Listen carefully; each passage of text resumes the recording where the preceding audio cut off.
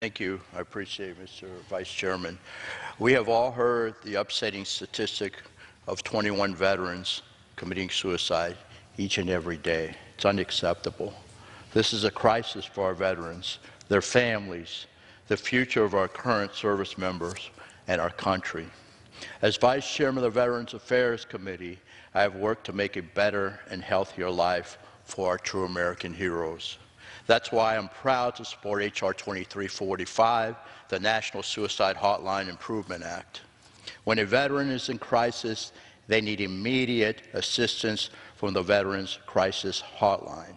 Unfortunately, the current suicide hotline number can be difficult to remember during a time of need and can add minutes to getting help, or even worse, discourage veterans from accessing this important service.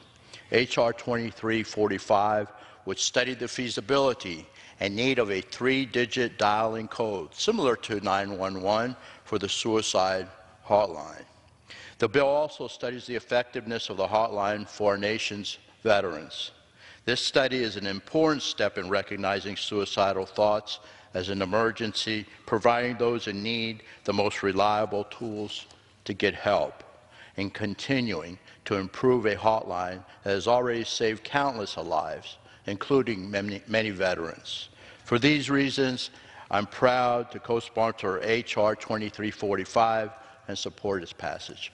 Thank you, Mr. Speaker. I appreciate it, and I yield back. Mr. Speaker, we have no further speakers, so on that I would like to say that perhaps today this House can act together and save a life. And I urge my colleagues to support H.R. 2345 and yield back the balance of my time. Gentlelady yields back. Gentleman from New Jersey is recognized. Thank you, Mr. Speaker.